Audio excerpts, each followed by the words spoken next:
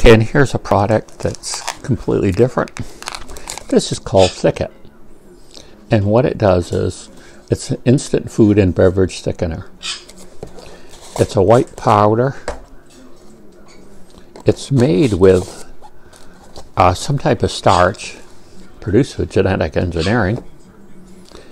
And what it does is, you have of course, everybody has a throat, and the throat either goes to your lungs or your stomach.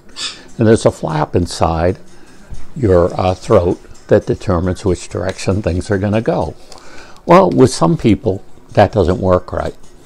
And what they actually do is what they call a swallow test. And they actually take like an x-ray of you drinking a certain substance that shows up well on the x-rays, and they can determine how well that is working for you. Because if it isn't working properly, that means you can get food or liquid into your lungs, and that can cause what they call food pneumonia, and that can be very serious. So one way to combat that is to thicken food. Now, depending on the degree that you have it, they have different levels, whether you need it like nectar, like honey, or like pudding.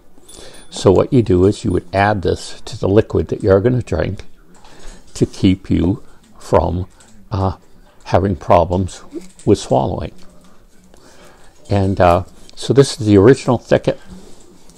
This, at my local pharmacy, was $6.24.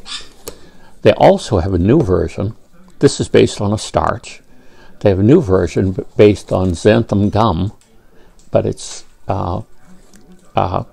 basically twice as much. And they of course have this new product, and they're telling you how much better it is than their older product, but it's twice the price. But this is something we'll be doing right along with my wife now, and you put it in food according to, they have according what type of liquid it is, how much you put in, what consistency you want, and that prevents you from choking and hopefully prevents you from getting food pneumonia.